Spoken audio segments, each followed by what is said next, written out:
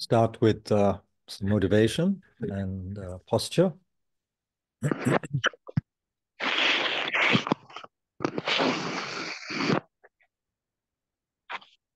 Oh, I'll just shut out the alien sounds. This alien invasion. Okay.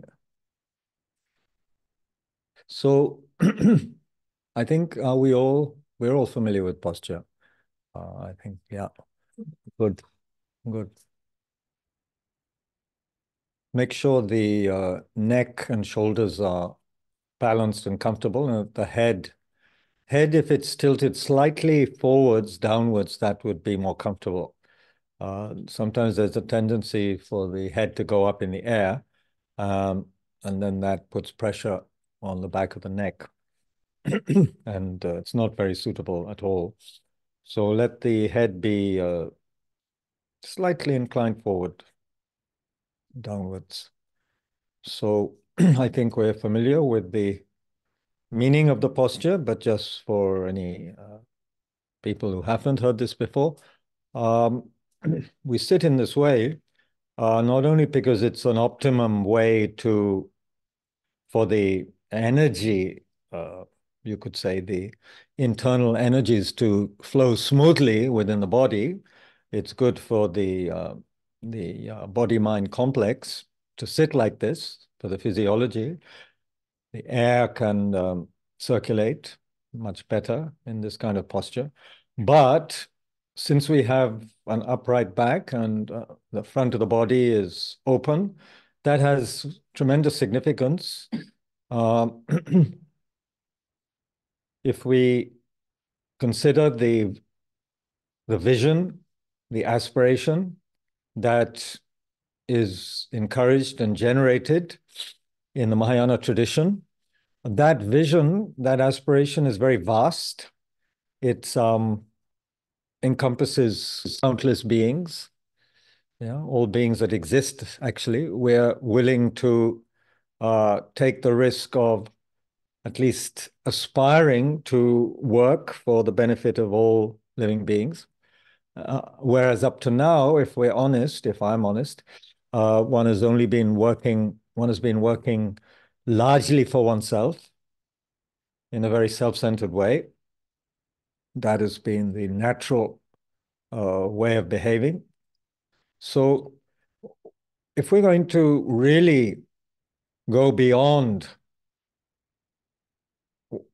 business as usual and to take that risk of reaching out and being of some benefit, hopefully, to other beings, then we need strength, we need confidence, we need discipline, and that is, you could say, that's represented by the upright posture. We're not going to sit in a twisted or bowed fashion. There's this upright, very confident posture because you could say there's a lot of work to be done.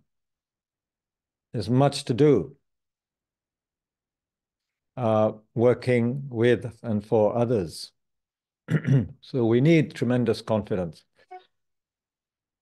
The bodhisattva, the being that pledges to work towards Buddhahood for the sake of all, that being, that very noble being, needs a tremendous amount of self-confidence, courage, determination, and so forth to engage in that task. So that is represented by the way we sit. And the front of the body, of course, is open, and the front of the body contains, of course, the soft organs, and it contains the heart. And so therefore, the front of the body being open, it's not closed, it's not, being covered up. That represents our ability to, and our willingness to reach out and work with beings, living beings. So the ideal, the bodhisattva ideal, the aspiration is to get rid of anything that acts as a barrier between oneself and others. And that is easy to say and very difficult, perhaps, to engage in because we have so many hang-ups and we are holding on tightly to ourselves, aren't we? To a sense of a self and a self-identity, self-consciousness. It's hard also to break the habits of the past.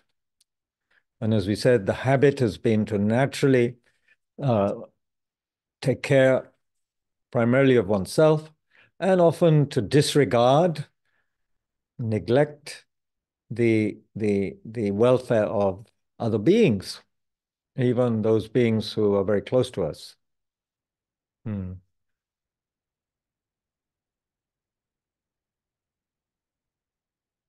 So as we sit like this, also let us generate a sense of being in the present moment and connect with the body on the cushion or chair. Just be aware of the sensation there.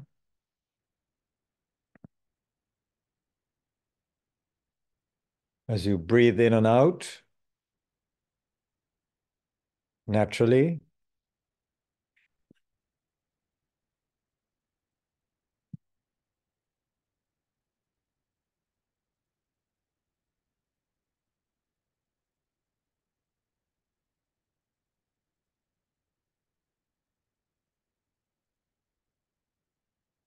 and to pursue our motivation further, uh, here we are, still breathing, still living. We haven't died yet, although we know death is definite and could happen at any moment.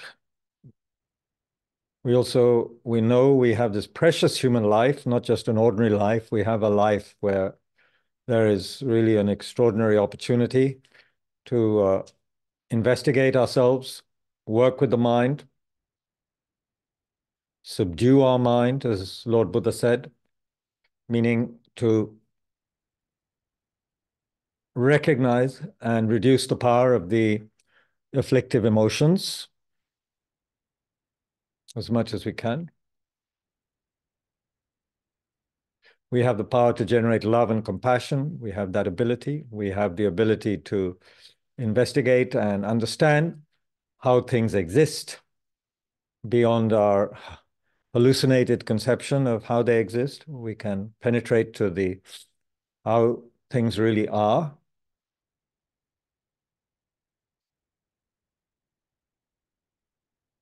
So all of this we have right now, this opportunity.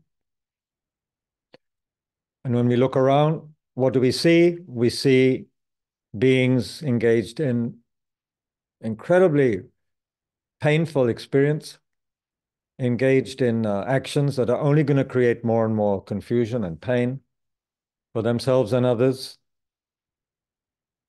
And this is so sad, so unbearably sad because why? Because we don't want suffering, we don't want unhappiness, and we keep on creating the causes for it through the actions of our body, speech, and mind.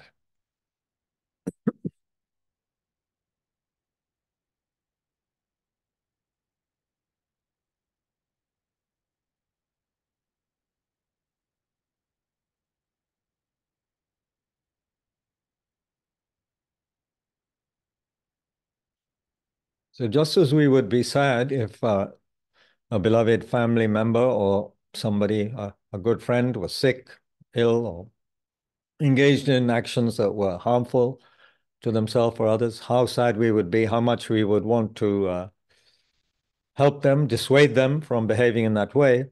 Uh, when we look at the vast extent of human action, human suffering, you know, we really feel how wonderful, first of all, how wonderful if one could extend that feeling we have for our friend, our beloved ones, how wonderful if we could extend that feeling, that aspiration towards everybody as much as we can and not just limit our love and compassion to one or two people. How wonderful that would be.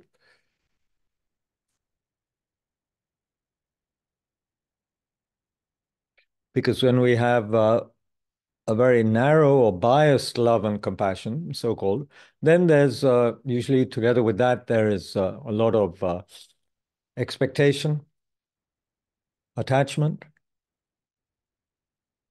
and then there is the there's the inevitability of disappointment, of pain, of suffering. So how wonderful if one could have a stable sort of mind of equanimity that saw everybody as very dear, very precious, not feeling very close to some and distant from other people.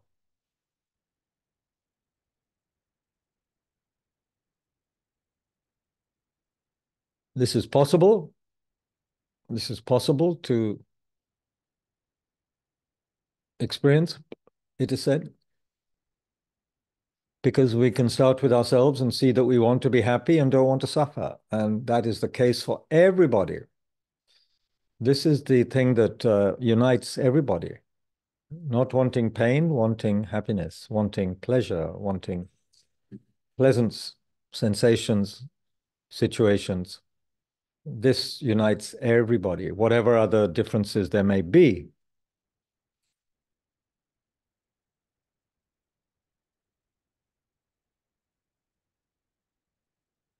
We may be with somebody who, and we don't speak a word of their language, and they don't speak a word of ours, but we know that we share that. They don't want any unpleasant experience. They want happy experience, just like me.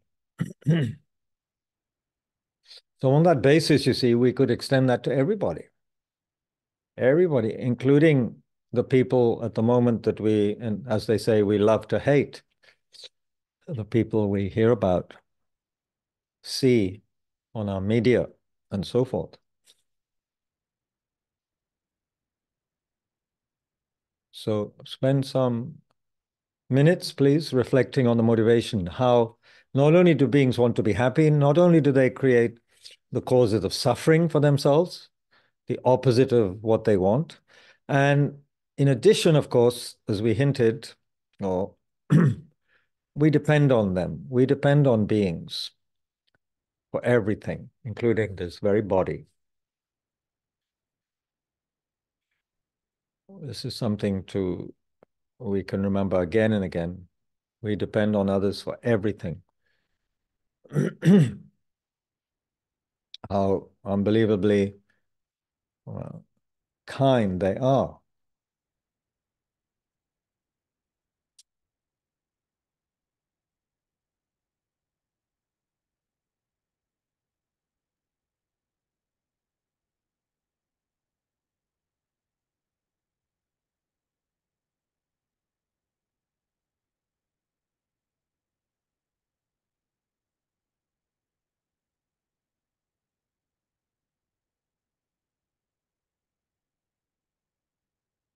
Hmm. So please reflect on this from your own experience as well.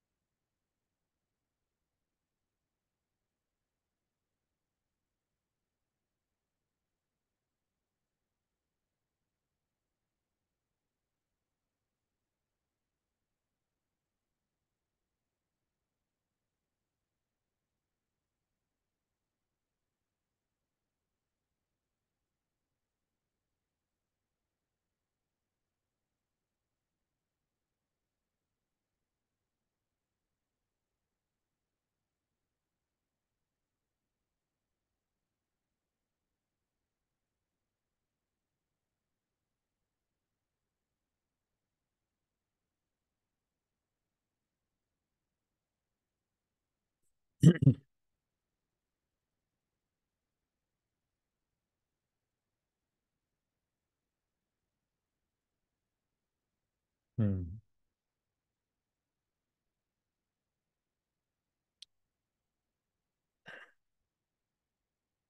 This is, of course, a vast practice, a vast meditation. Uh, we are using it simply as a motivational exercise before the main body of our session. But yeah, this could be gone into very, very deeply for a long time. There's one other thing regarding the motivation, and of course, it has a bearing on all of the whole topic that we have, which is how to awaken, love and compassion, uh, open our heart with love and compassion, even in very difficult situations. Yeah. So when it at our center, um, in Bodhgaya, in the dining hall, I think, in the dining area, could be in one of the corridors, they put up nicely framed quotations from Lama Zopa Rinpoche, late Lama Zopa Rinpoche, our spiritual guide, teacher. And one of them is, mm, and I think we have it here at Tushita possibly. It says, think, think or view the person in front of you as fulfilling all your wishes. Think of the person in front of you as fulfilling all your wishes. And this is a very profound statement. It doesn't mean this person is going to give you, chocolate or, give you some, just some superficial um, sensory experience, Uh, by this, Rinpoche means this person, our connection with this person, our attitude towards this person can either, of course, cause us to suffer if we generate, anger and a unwholesome state of mind. But if we understand the preciousness of this person, just one person, and relate with that person in the right way, it can become the cause, one of the causes for complete enlightenment, complete awakening, you know. And that's whether this person is, being nice to us or not being nice to us. But if we are to awaken fully, we depend on all sentient beings. We can't leave out even one. So actually, from that perspective, it's actually better if this person in front of us is not behaving very well, because then that will force us to work on our minds and to restrain our wish to retaliate. It will make us reflect more on patience. It will make us reflect on suffering, and that will be very beneficial. If the person is being nice to us, then of course we can easily generate gratitude, love and compassion towards that person as well. You know? And on that basis, we can generate more and more this wish to attain Buddhahood in order to benefit all sentient beings. So everything, we can derive everything from the being in front of us in that sense. Our attitude towards that person. They're fulfilling all our wishes.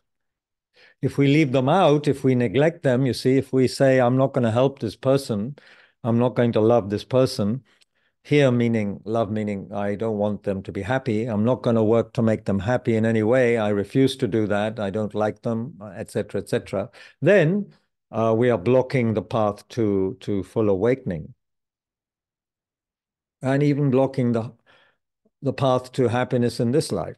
How can we be happy if we have closed our heart to certain people and do not wish them to be happy? Then there's a limitation there. There's a limitation. Hmm. There's a lack of total openness, we could say. So then we will not have the full uh, spectrum of happiness and joy that we could have in this very life, well before we are an awakened person.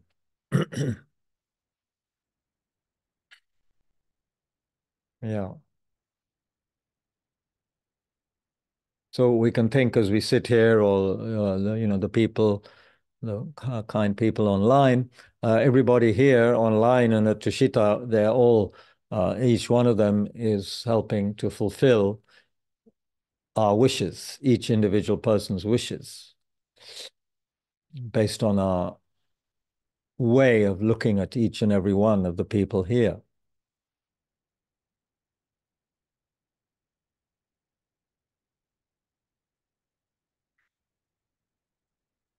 Mm-hmm.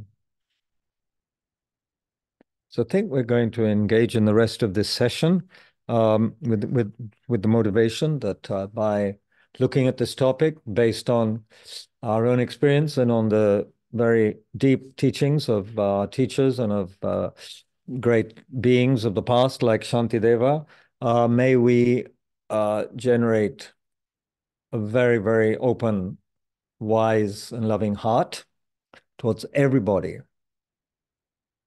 And because of that radiation of love and compassion from us, may we therefore be of tremendous benefit for sentient beings who are confused and suffering and without any kind of guidance, proper guidance. May we really be helpful for them, care for them.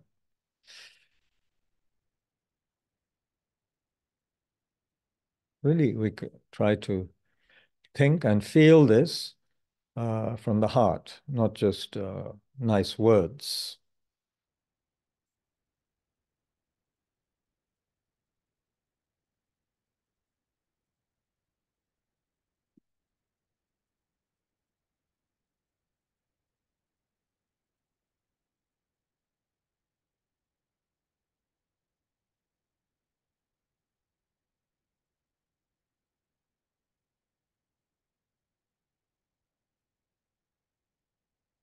Okay.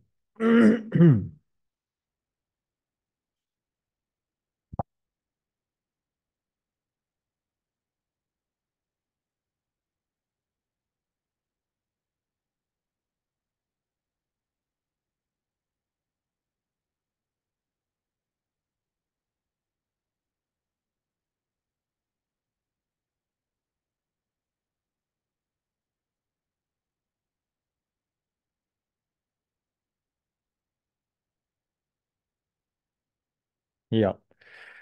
So I was looking at some teachings that Lama Zopa Rinpoche gave during a Avalokiteshvara retreat where they recite millions of Om Mani Padme Hum mantras, the mantra of compassion.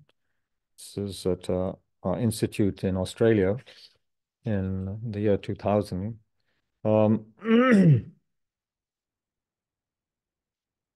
And of course, in the early part of the retreat, Rinpoche was talking a lot about how beings are suffering.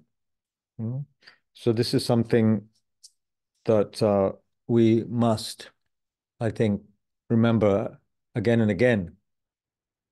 Uh, I met somebody today who said that they don't look at newspapers or the media now so much at all, and one could understand that. But of course, we don't have to look at media and read the newspapers to understand suffering, to see suffering. But the point I'm making, we shouldn't cut ourselves off from the suffering of the world. One way or another, we need to be aware of how beings are torturing themselves and each other. And we can think of the famine, the wars, all the other problems that are happening, right now, right now in this world. Yeah, and the tremendous sense of mistrust, hatred people have towards each other, even if they're not in a war with weapons. When we look at politics in the world, when we look at the polarization, it is just so sad. It is just so much suffering, so much pain. created by that, you know. And in that way, people just create more and more and more difficulties. Yeah. Hmm. Okay. Uh,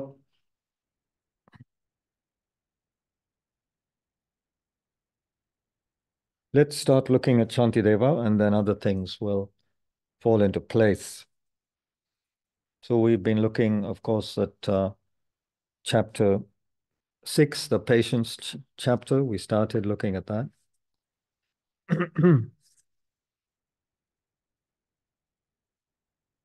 And we paid some quite a lot of put quite a lot of emphasis on the verse which said, having found its fuel of mental unhappiness in the prevention of what I wish for, and in doing what I do not want, hatred increases and then destroys me.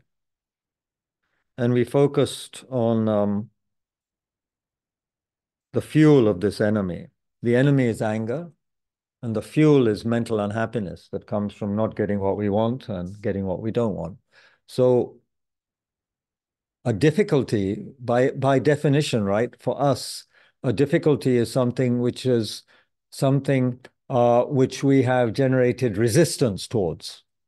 We resist it, whether it's the weather or the mosquitoes or somebody we don't like or what they're saying, whatever it is, we generate resistance in our mind and aversion in our mind towards that, which is a form of aggression, which is a form of anger, you could say, although it's not full-blown anger. We develop aversion. We develop a tremendous amount of maybe even low-level mental unhappiness. Again and again, we are developing that mental unhappiness, you know. Um,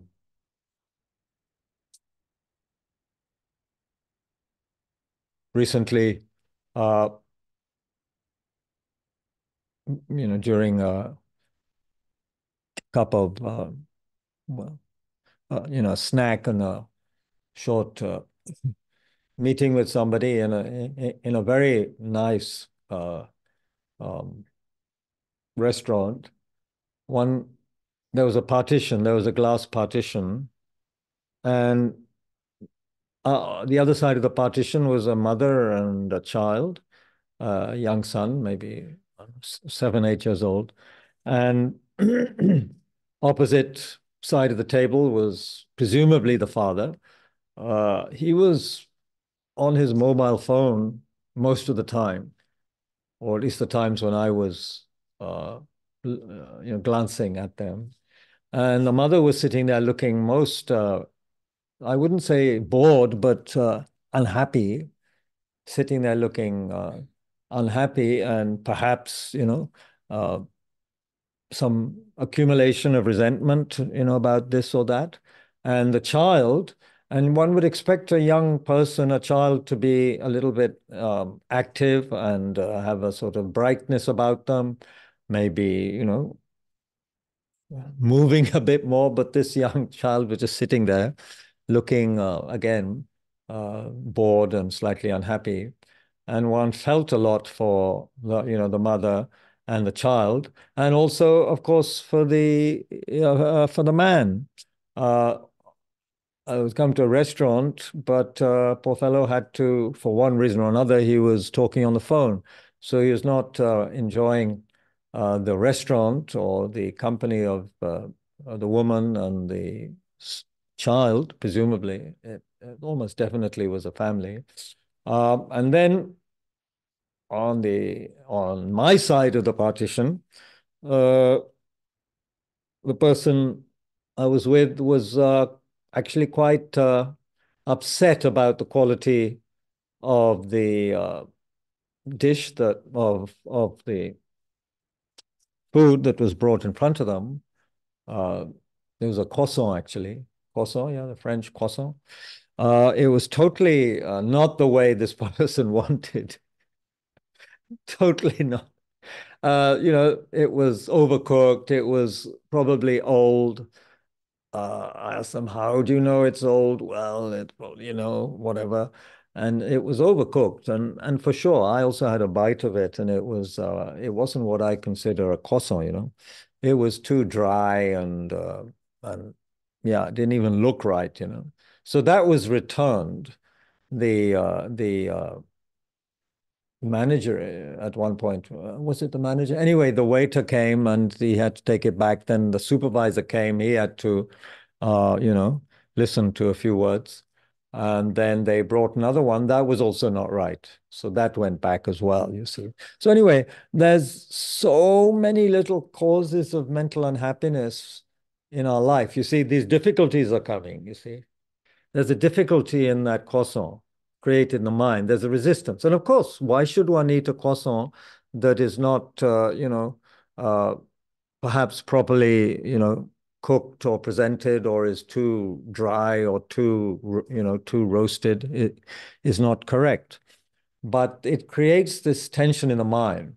It creates some kind of mental unhappiness. It creates a resistance. And the waiter who had to take it back twice was also not, jumping with joy for that. So there's mental unhappiness happening next door here and presumably some other tables. But what we're saying is there's so many little things happening in life all the time, every day. Every day almost of our lives, something is happening and is creating some resistance, creating some mental unhappiness. That becomes like a reservoir of pain, if you like, although pain you might think is a strong word, a reservoir of resentment, a reservoir of dukkha, what the Buddha would say, dukkha, yeah? Or how we looked at it the other day, this crowdedness in the mind, the crowded mental elaborations in the mind, you know? Hmm. And of course, I asked the person why they felt it wasn't right, this croissant. Well, because they'd had croissants there before, and this was, it wasn't done right. So one was comparing it with good croissants that had been eaten before, and this one was defective. Result, unhappiness, mental unhappiness. So this builds up, and then somehow life becomes less pleasant, less. We cannot trust situations, perhaps, that much anymore. We're always on the lookout for what is wrong, what is not right in our estimation. So, in that situation, we can see how it's going to be for many people and for most of us sometimes, very difficult to maintain a wise and loving heart when there are difficult circumstances. Because our perspective, our habit is to resist, is to come up against something which is not right, which we think is not right, which is unpleasant for me. And then there's that reaction. There's very little spaciousness, you could say, in the mind. The mind has become a little tight, uptight, we say in English.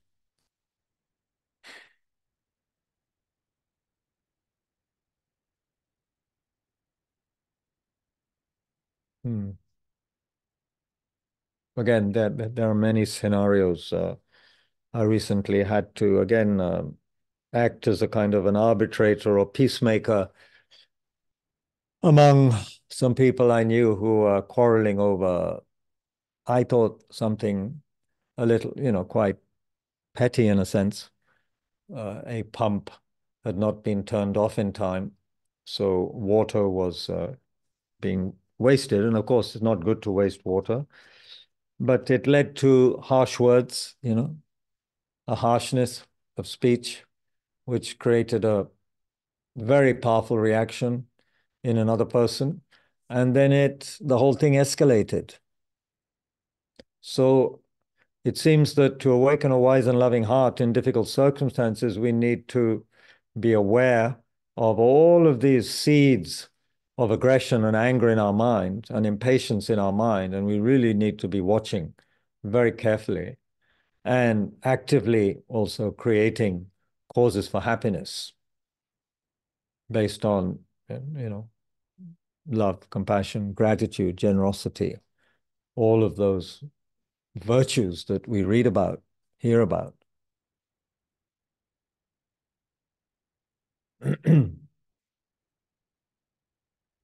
Is this making any sense? Does this make any sense? I mean, the topic is how to open our heart, to have a wise and loving heart. Yeah. Uh, I mean, the reason the water was overflowing, you see, at that time was that the person who usually turns it off was doing 3 or 4 tasks at once in a kitchen. So and the door was closed because it was cold weather, and they couldn't hear the water, overflowing on the roof and so forth. So they had a good reason. There was a good reason why they couldn't hear. But for the other person, it was almost like an insult that they hadn't turned off the pump, and then they were, since it had also happened once before. So one person got very angry, then the other person got very angry, and then it escalated. And yeah, then I had to practice patience by listening to both sides of the story. One person did it quite quickly. The other person took a long time to explain their side of the story. I didn't want to interrupt because I could see that the person needed to tell the story, and get it out of their system somehow. So anyway, mental unhappiness. This is a huge reservoir of pain and resentment that is built up. Because, as Shantideva says, it has no other function than that of causing me harm. It causes me harm, causes other people harm. And then he says something very, again, very pertinent in the next verse, verse 9. He says, whatever happens to me, whatever happens, I shall not disturb my mental joy. For having been made unhappy, I shall not accomplish what I wish, and my good qualities will decline, my virtues will decline. So it's very simple. You might say this is so simple, and it's like preaching, but it is really something to take to heart. Whatever happens to me, how am I helping myself if I don't generate the qualities that are going to help me see that with equanimity, see it and not allow it to disturb my mental joy? Of course, you might say, mental joy? What's that? I never have any mental joy. My mind is always racing. My mind is always having problems. My mind is always busy. But here Shantideva seems to be saying to us that, look, we could, if we were skillful, we could have a lot more mental joy, mental peace, mental equanimity at least. But due to ignorance, due to habit, we just keep on reacting in the same way, But, and he's also suggesting, isn't he? He's hinting that it is possible to maintain one's mental joy, whatever is happening, whatever's happening, you know. I shall not disturb my mental joy. He's saying, I shall not disturb my mental joy. That's interesting, if that is correct. I don't know the Tibetan or the Sanskrit again. But he's not saying that person will not destroy my mental joy.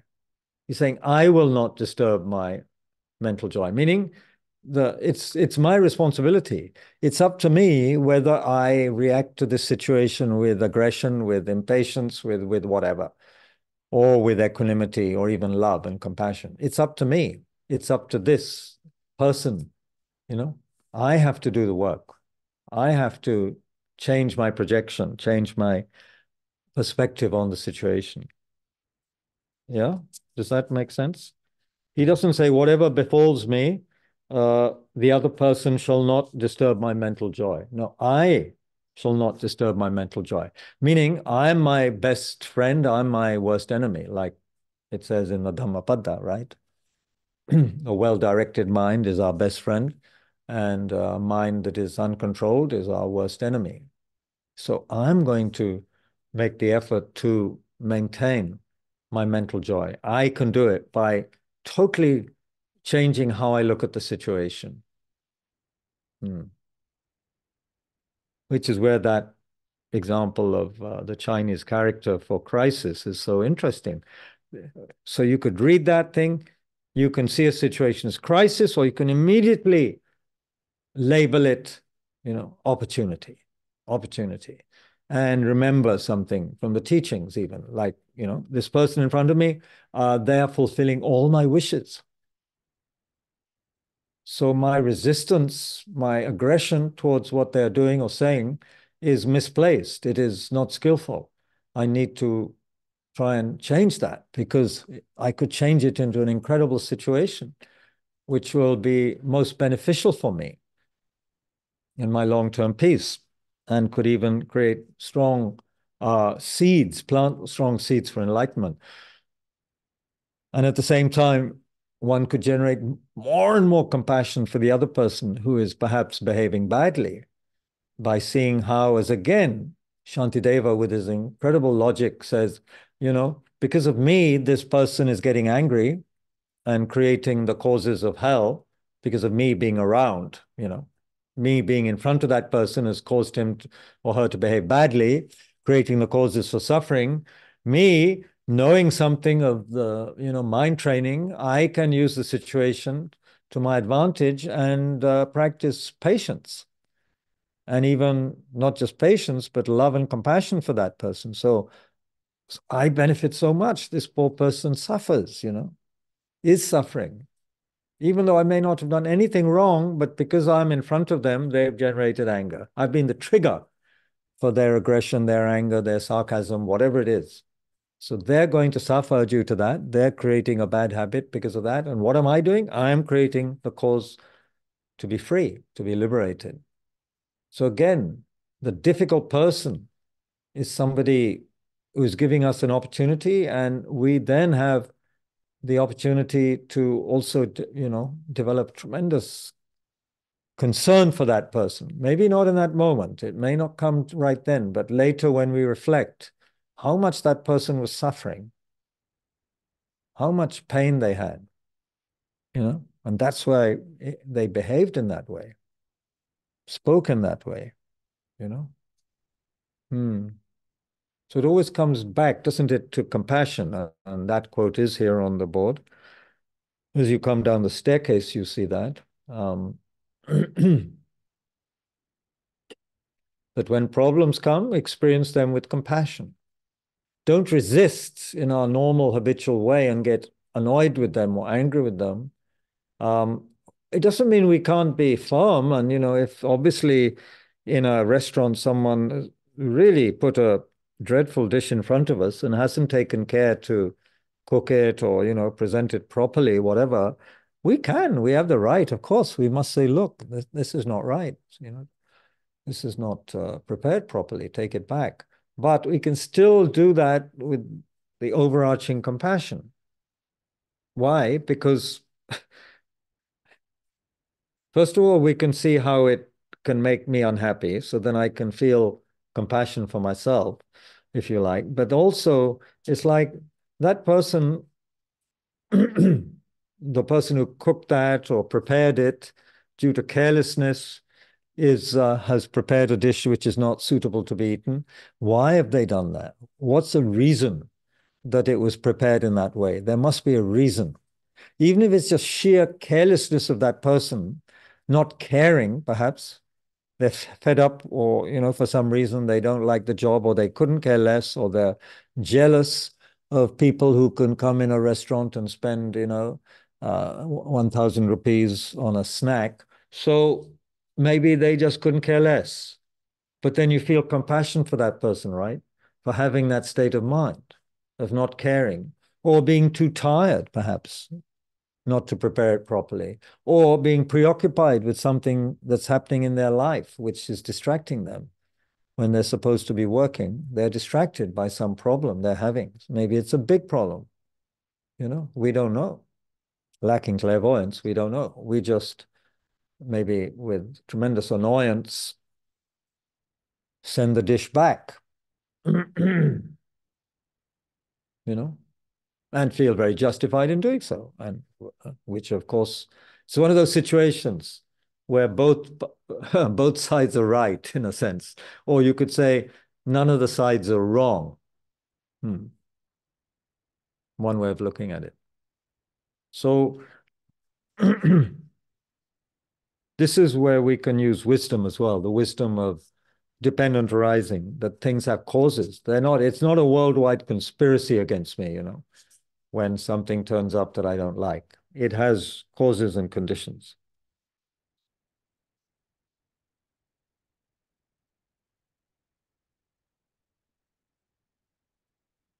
The causes of happiness sometimes occur, but the causes for suffering are very frequent. Without suffering, there's no renunciation. Therefore, O mind, you should stay firm, stand firm. So if we are serious about generating the path, we do need some detachment. We do need renunciation. We do need to renounce to a great degree, don't we? The eight worldly feelings. So for that reason, suffering is good. It reminds us that a life lived preoccupied with the eight worldly feelings is going to bring suffering. And things that happen to us due to karma, maybe past accumulated karma, that is also a suffering situation. So then we begin to look at how samsara, which is a whole litany of bad habits created, through repeated unwholesome karmic action, is something which is tremendously of a suffering nature. So then we develop renunciation of that. We get sick and tired of it. How would we get sick and tired of samsara if there were no suffering situations? So we need suffering. We need suffering to generate renunciation. Of course, suffering is not enough. We also need compassion. We need wisdom. It's not enough to go around just suffering. But we're saying it can generate that spirit of renunciation where we see the futility of the way we live, a life of birth, sickness, aging, death, and in between, meaningless sort of pursuits without much meaning, which have no lasting value, without anything valuable internally that we can take with us when we die,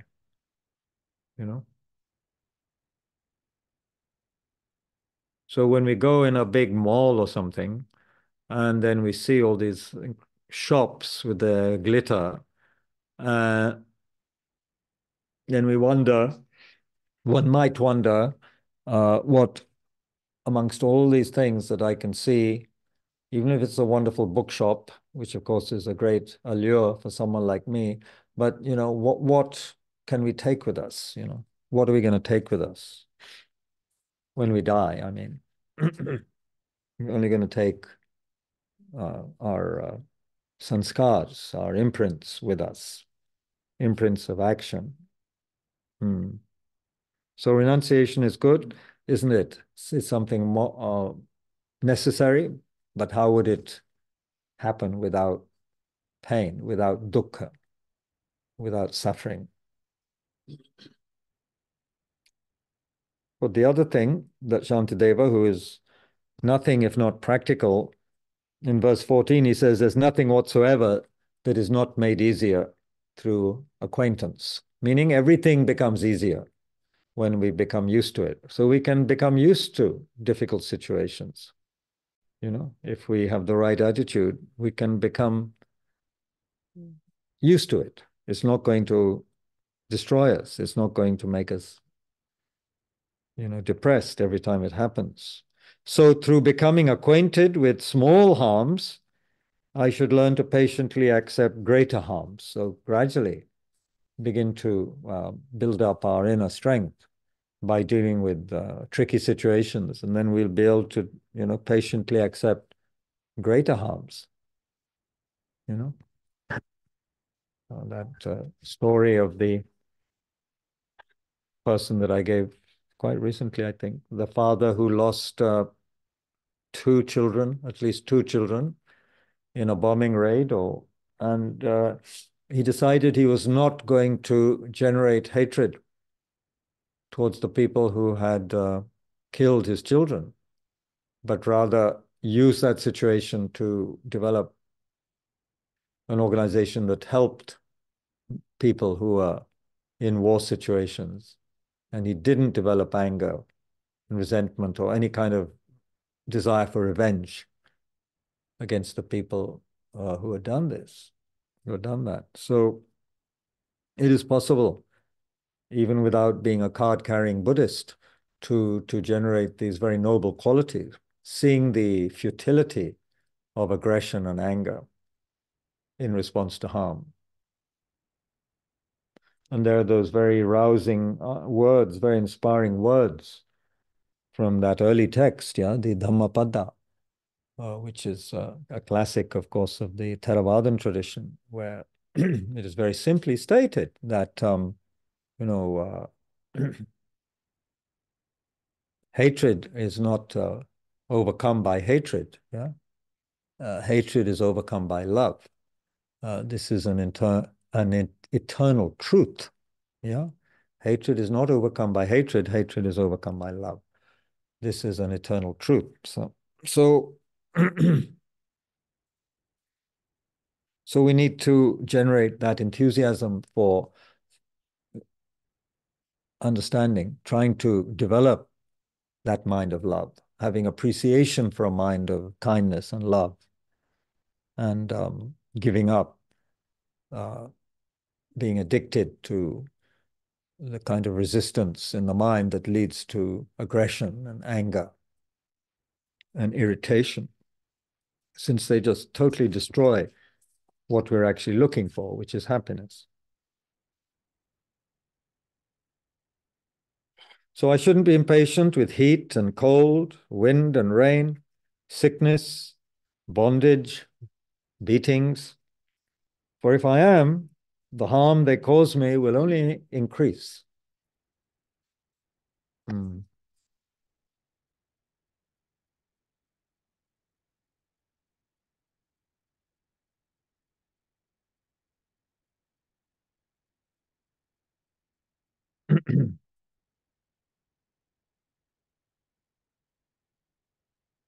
Then he says, when wise people, when people who are not just, we spoke of uninstructed worldlings, yeah, but when even us uninstructed worldlings generate some degree of wisdom through study, reflection, perhaps some meditation, then we might be the kind of person that Shantideva is talking about in verse 19, where he says, even when the wise are suffering, their minds remain very clear, very lucid, and untainted, undefiled.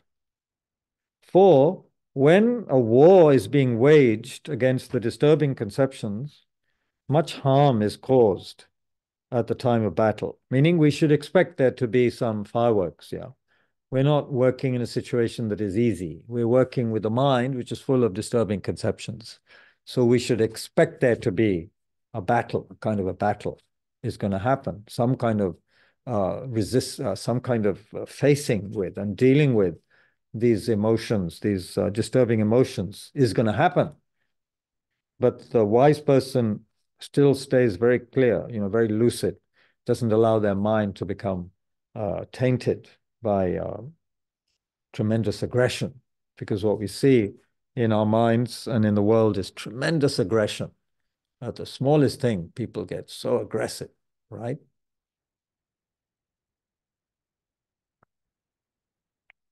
It's the same aggression that causes wars.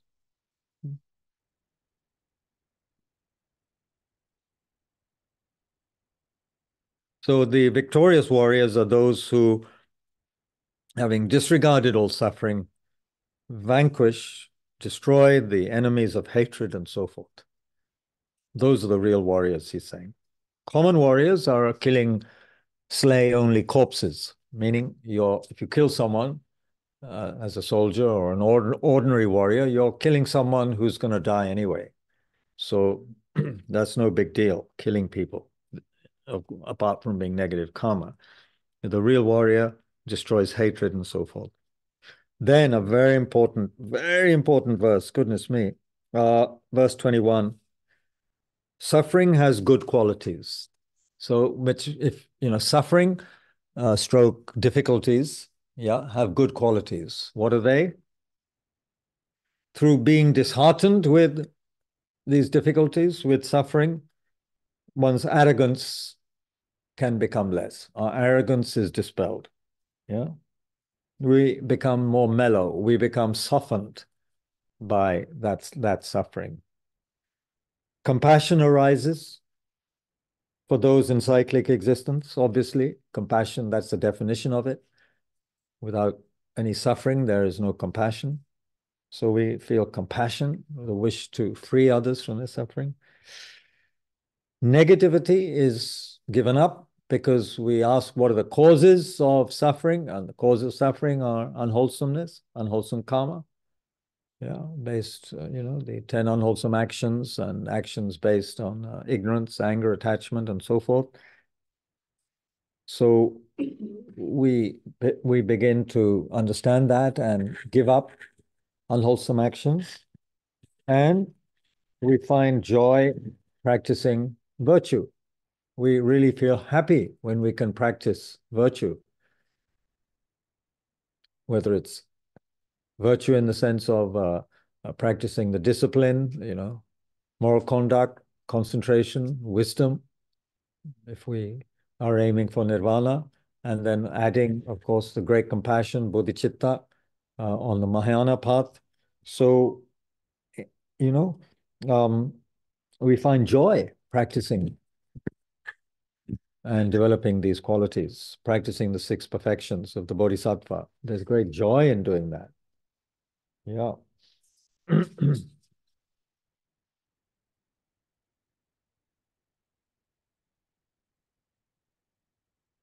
Hmm. Then this is very important. What that verse, that arrogance is dispelled, compassion arises, negativity is given up, joy is found in virtue. Thanks to suffering.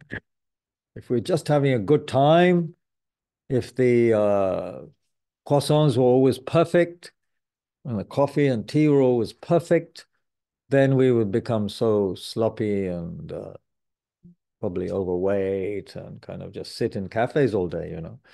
But because there is suffering, we can develop these qualities. So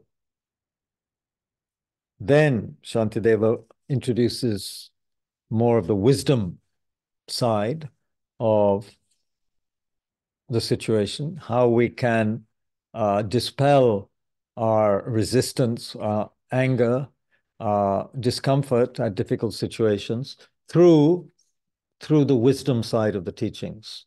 So he says, as I do not become angry with great sources of suffering, say, such as jaundice, why be angry with animate creatures, with humans, animals?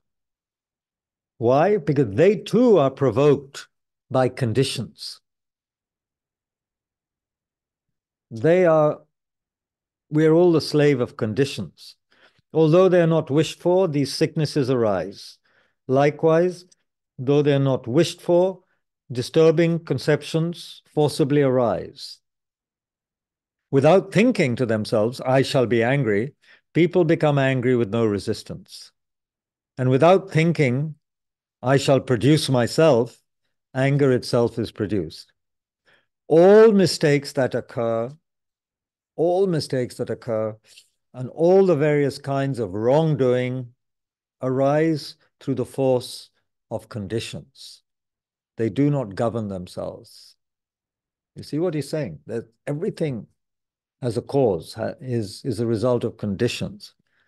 These conditions that assemble together have no intention to produce anything, neither does their product have the intention to be produced. Here he gets very philosophical, but what he's saying is everything is governed by other factors. which in turn are governed by others. You know, the fact that your croissant may be cooked wrong, it has causes. And if we were to know all the causes, it might actually make us feel very, very sorry and compassionate for the cook, you know. Anyway, everything has a cause.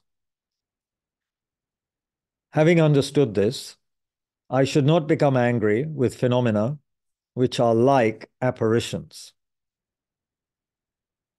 So they have causes, and these causes are changing all the time. So that the person in front of you can be like a chameleon that can change their color, their mental state within moments, within seconds. Don't know if any of you have had this experience. It can be quite, sometimes quite entertaining, sometimes quite disturbing, how quickly others and, of course, our own minds can change due to various triggers, various situations, various conditions. So when one sees an enemy or even a friend committing an improper action, by thinking that such things arise from conditions, I shall remain in a happy frame of mind. So one realizes, see, things are caused by, if they're caused by conditions, it means that actually they can also be changed by changing the conditions or getting rid of certain factors. We can then create a better situation. So there's no need to be angry, no need to be depressed. Everything depends on something else. So if I put the right ingredients into play, then things can change. Because you see, then Shantideva says, if things were brought into being by choice, then since nobody wishes to suffer, suffering wouldn't occur to any embodied creature. So why does suffering occur? Conditions. Many kinds of conditions, causes, conditions, habitual patterns, base rooted, of course, in the ignorance.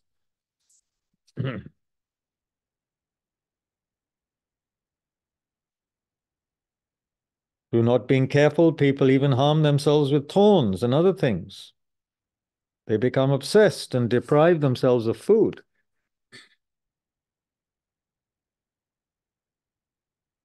So even if I can't develop compassion for such people, the last thing I should do is to become angry with them. So, okay, even if I can't develop compassion for people who, through the arisal of disturbing conceptions, set out to even try and kill me and so forth, the last thing I should do, Shantideva says, is to become angry with them. Even if it were the nature of the childish to cause harm to other beings, it would still be incorrect to be angry with them, for this would be like begrudging fire for having the nature to burn.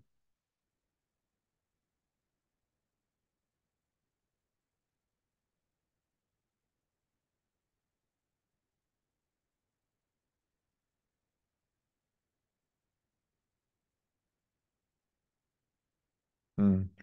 So maybe we can have some discussion. We've been talking for a long time. Remembering the theme.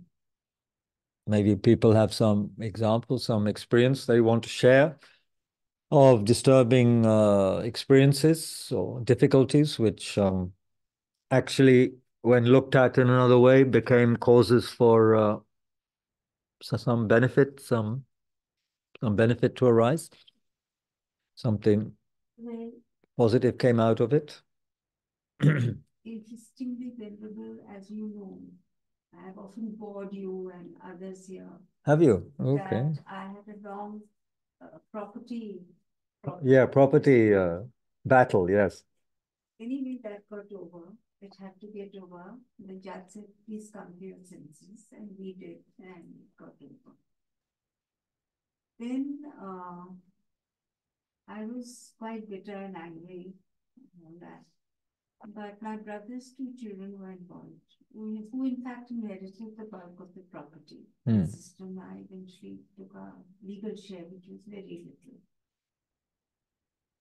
Two things happened. The girl, because of family conditions and sensitivity, oversensitivity, and talk to suffering, some people have more of a tendency to suffer and absorb and react. Some of us are more thick-skinned, perhaps. She became a very disturbed and violent person. So for the past 7 years, with the help of her servant, we have been quietly giving her a very simple, mild homeopathic medicine called batch flower remedies. You may have heard of them. Batch flower. Release stress. And I'm happy to say she's almost normal. So I had the opportunity of saying, okay, this is my brother and his mean wife. But here are two children who were in the family who suffered. The elders started fighting instead of being, and it created. So I said, so I was able to detach myself from my brother and his wife and look at his children in a different way as the grandchildren of my parents. And I helped the girl. Then in the last 3 years, the builder who was rebuilding the house misbehaved. And for the last 6 months, he wasn't finishing it. I didn't tell my nephew, who was again ready to take him to court. I said, calm down, I'll handle it, I'm here. And perhaps I should or should not have done it, but to hasten it, put in a little money of my own into one or two things and helped certain parts of it be completed. And I chased the builder, I calmed the tenant, I got the flat completed on the 20th. One reason I stopped coming, being very busy. On the 27th of December, almost impossibly, that boy's flat on top got ready. And a few days ago, I handed it over to the tenant with apologies. So Rita Ji, are you going to tell us how you transformed the situation?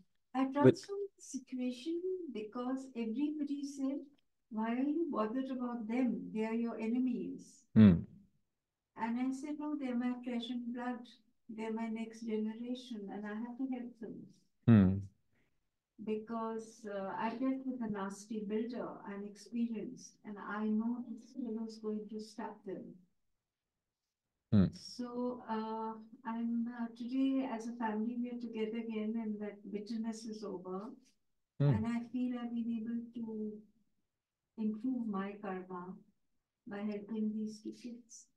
What changed in your mind that the situation got better? I think compassion grew stronger than anger and bitterness. I don't know why it happened. But I just thought, here are two children, they have no grandparents, their parents are dead. And from the mother's side, there's nobody really. My sister's abroad. There's only this old aunt, a battle axe, who can deal with the situation. The boy is in Ireland. He's not even in India. The girl is disturbed. How is this situation to be resolved? So actually, there was nobody else but me to do it. So I said, it's also a question of your moral responsibility. It's not their situation only. It's also, you can do it, and so you should, and I did do it. Not, I don't know, the divine forces were with me. And I was able to, this would have again been a terrible karmic situation for my nephew and niece. If the builder too had stabbed them in the back. Okay. Thank you. Thanks, Sri. That's good. What helped you? Years of Buddhist practice. Buddhist practice. I think these very thoughts and ideas, somewhere they made an impact. Okay. And the normal human reaction of bitterness, see it and serve them right, got overtaken by compassion. That's all I think. Maybe I'm wrong. I don't know. Okay. Thank you. Sorry, people online won't have heard all of that. And but basically, quite a disturbing situation that had been going on for someone for a long time. It changed partly, I think, because there was an attitude towards it towards the people, which came more from an understanding of their situation and their difficulties and their pain. And so more from a place of compassion rather than just annoyance and the wish to struggle with them. So that in the end seemed to, and years, Rita Ji is saying of also exposure to Buddhist teachings may have helped to see the situation in a different way and to, generate more positive states of mind, which helped the situation in the end. So like that. I'm looking at the chat. Anushri has asked a question after a long time, and I can't see. Oh, there she is. Yeah. Is that the question you want to ask? Can you please read and explain the next two lines also after "I will not disturb my mental joy"?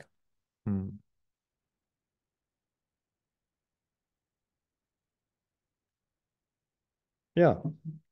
I shall not disturb. The next two lines are, "For having been made unhappy, I shall not accomplish what I wish, and my virtues will decline." What's difficult about that? Isn't that, is that difficult? For having been made unhappy, I shall not accomplish what I wish, and my virtues will decline. Of course, there's an unhappiness, which is a kind of the unhappiness or sadness that comes that can create renunciation. Of course, that's another kind of um, unhappiness with samsara. But here, Shantideva doesn't mean, I think, that kind of unhappiness that leads to renunciation.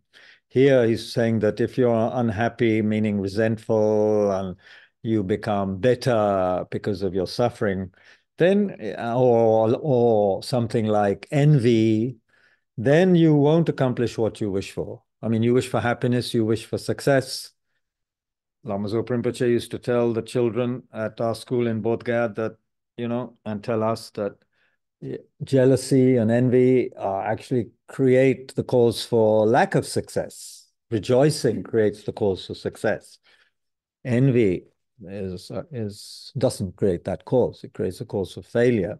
So this unhappy mind, full of mental unhappiness, it is engaging in actions which ensure that we won't get what we really want, which is happiness and peace.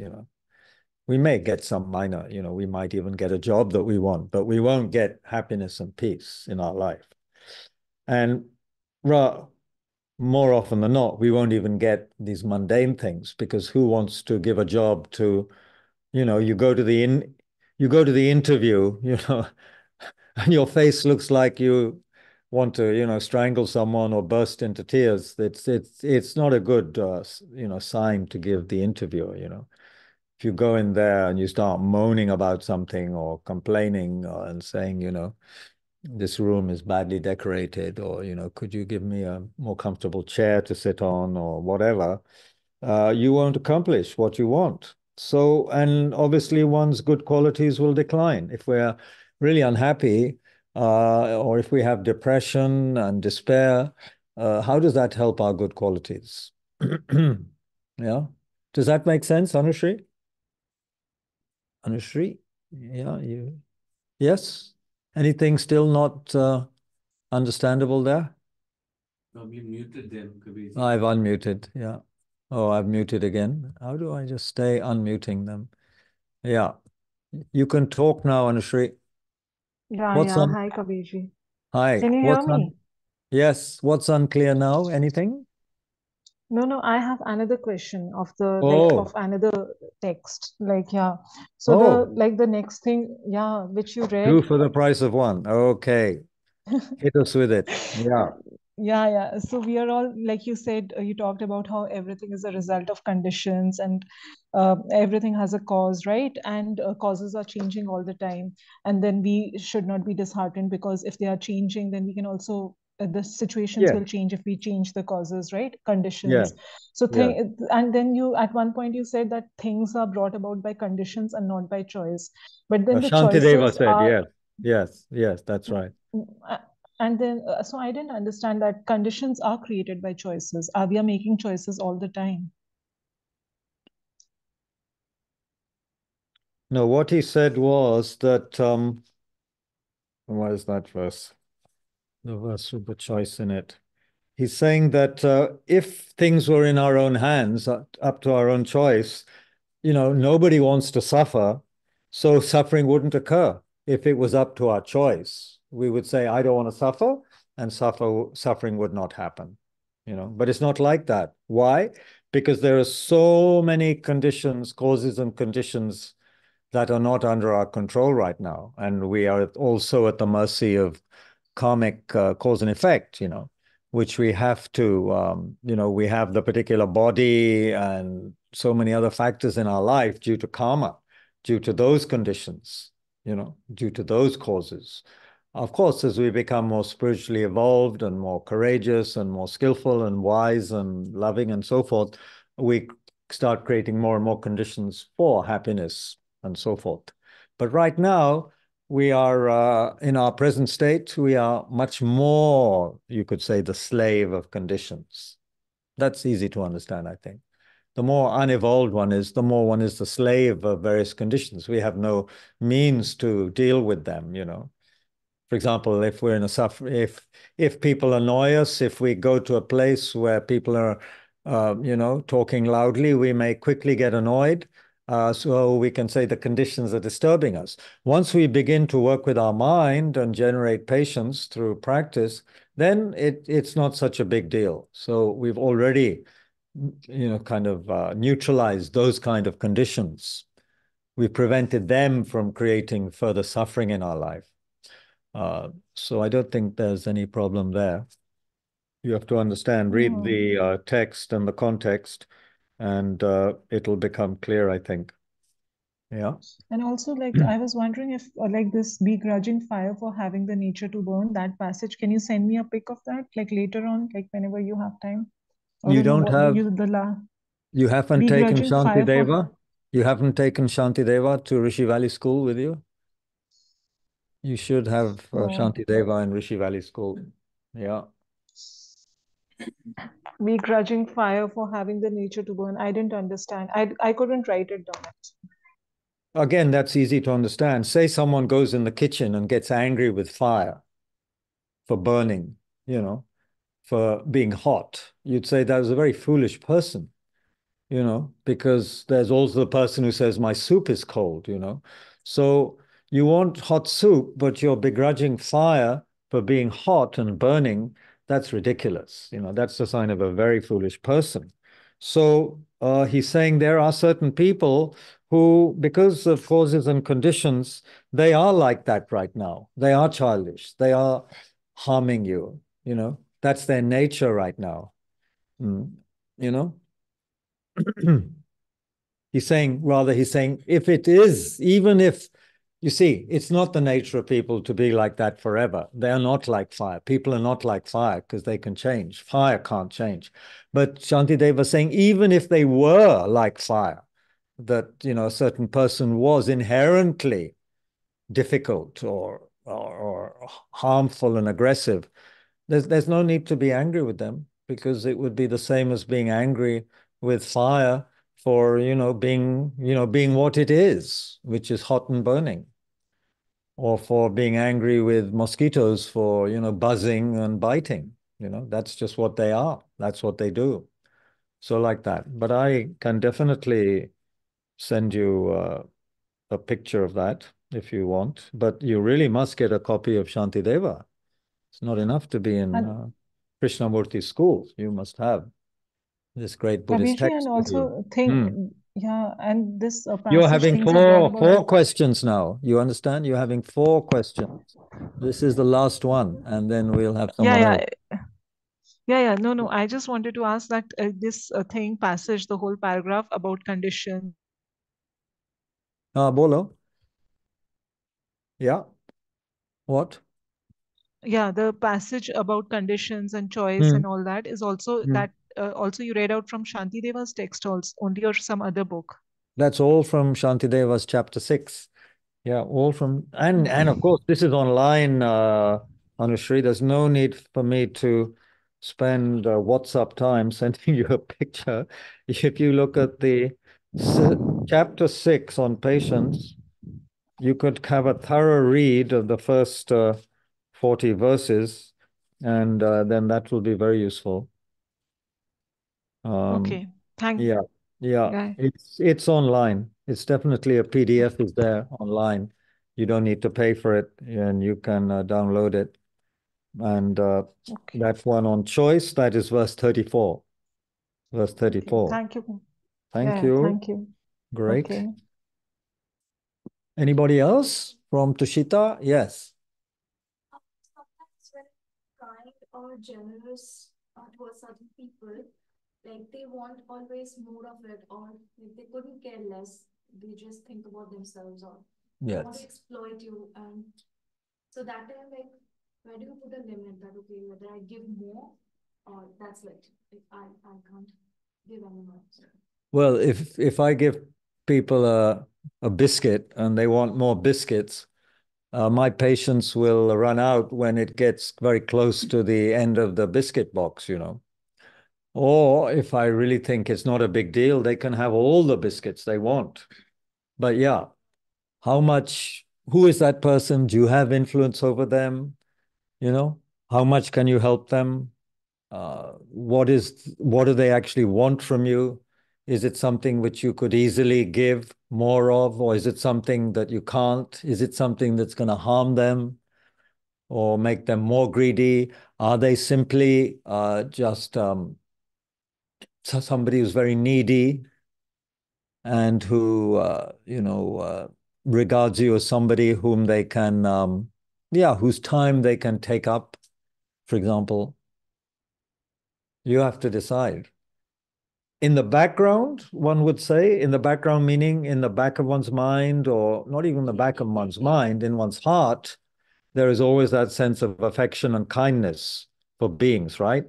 That's the essence of Mahayana, okay? And even Buddhism as a whole, one might say, there's that kindness, loving kindness towards beings.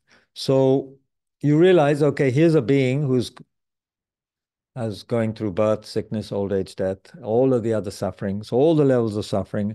And here they are behaving in this way, which seems to me, first you have to check, maybe they're not asking too much from you. Maybe we are just selfish and miserly, you know. I usually give, we might say, I usually give my guests a cup of tea and 2 biscuits. Why does this person want 4 biscuits? Why are they asking for more? That could be my problem, not their problem, if I'm miserly with what I have. But some people, as we know, might, very greedily want, and, take a lot of your money, out of their habit to, take and not think about your situation. Or they might take up a lot of your time when you know that they know that you don't have much time, but they will take up a lot of your time, Whereas they know that you have things to do, but they'll still want to take up your time with very minor things. So then we have to put a limit.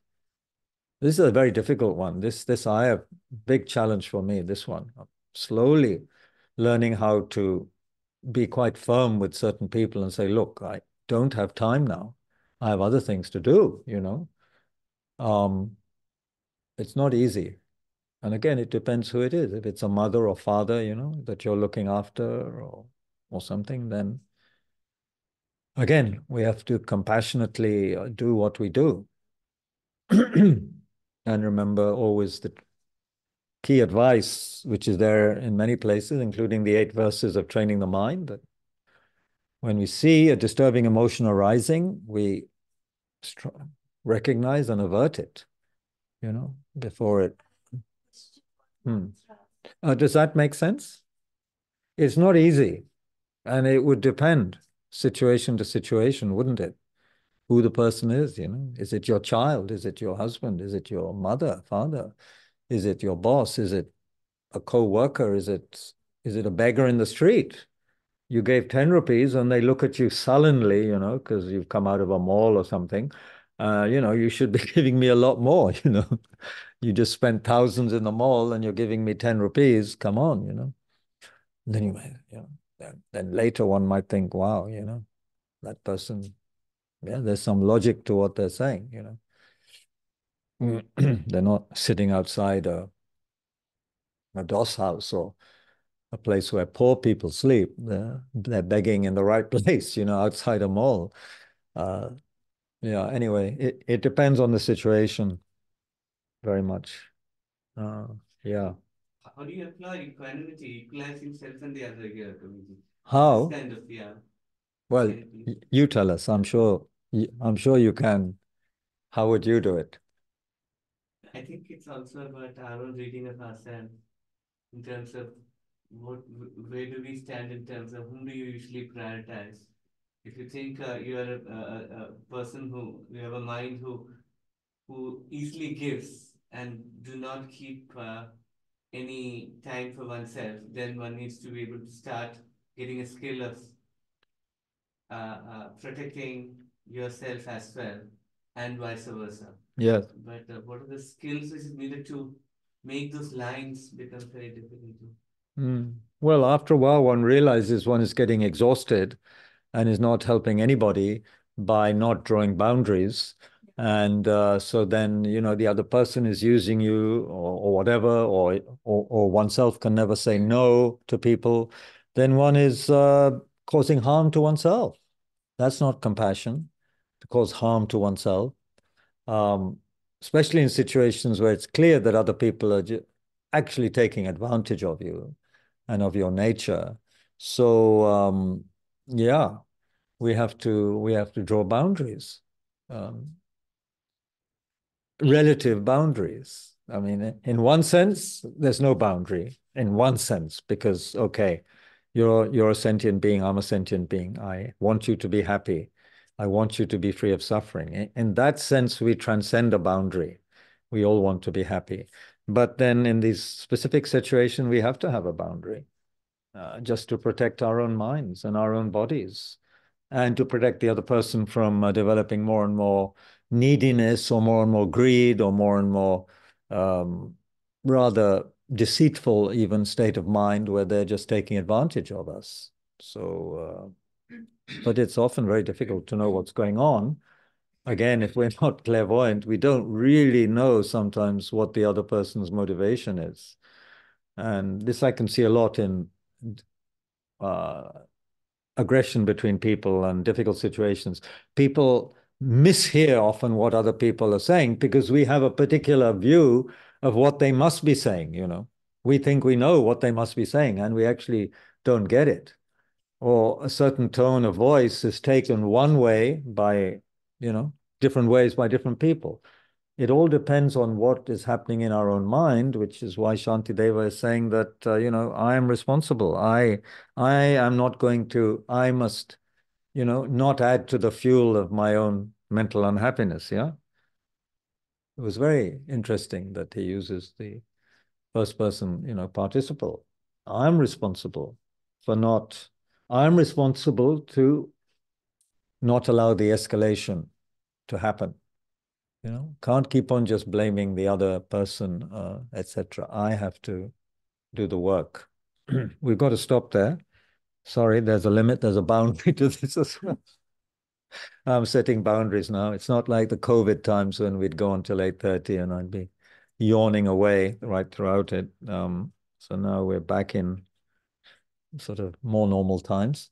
So anyway, I'm very grateful to all of you. We'll continue this on Thursday.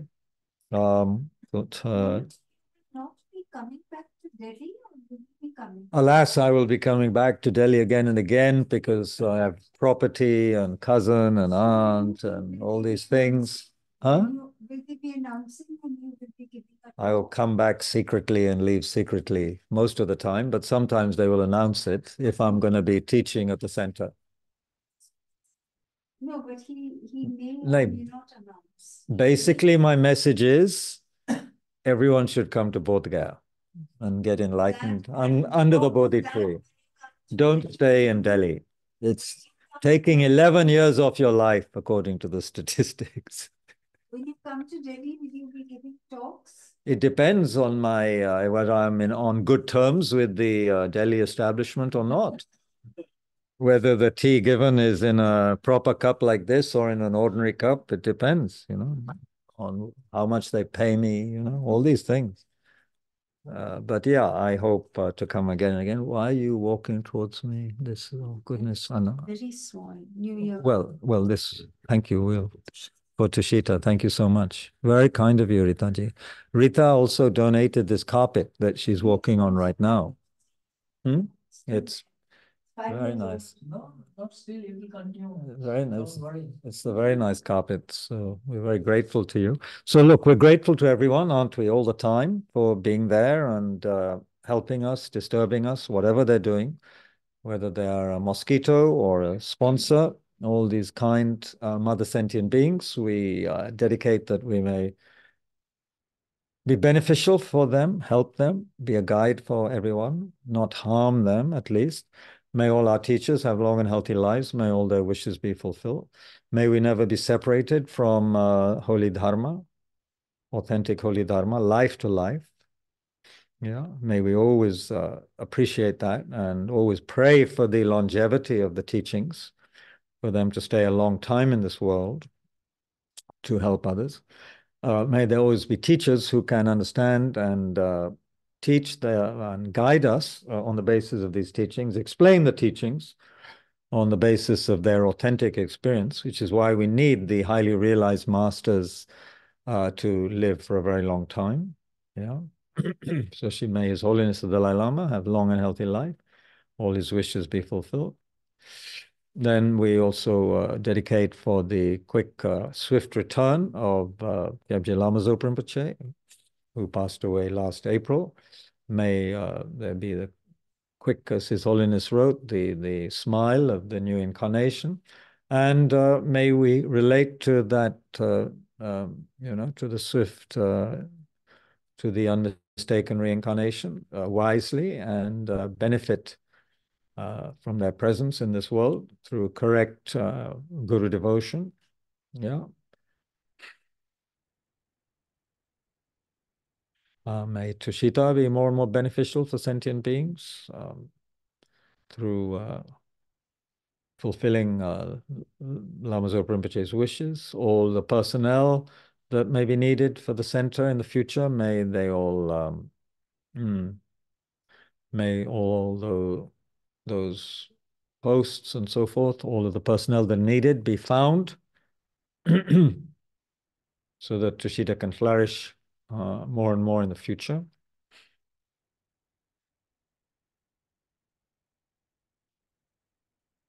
May beings think of benefiting one another. May war, famine, and disease be lessened and end. May we develop a healthy relationship with our home, this planet, and stop exploiting in the way we are now, leading to unbelievable calamities for everybody.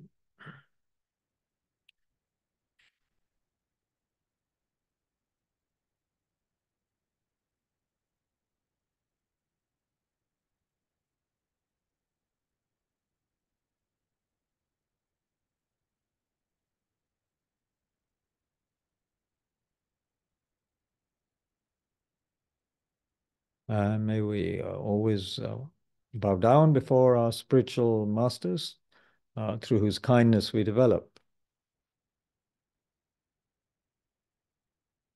Which not just, of course, the outer, but the inner Guru. May we fully activate the inner Guru, the Buddha nature.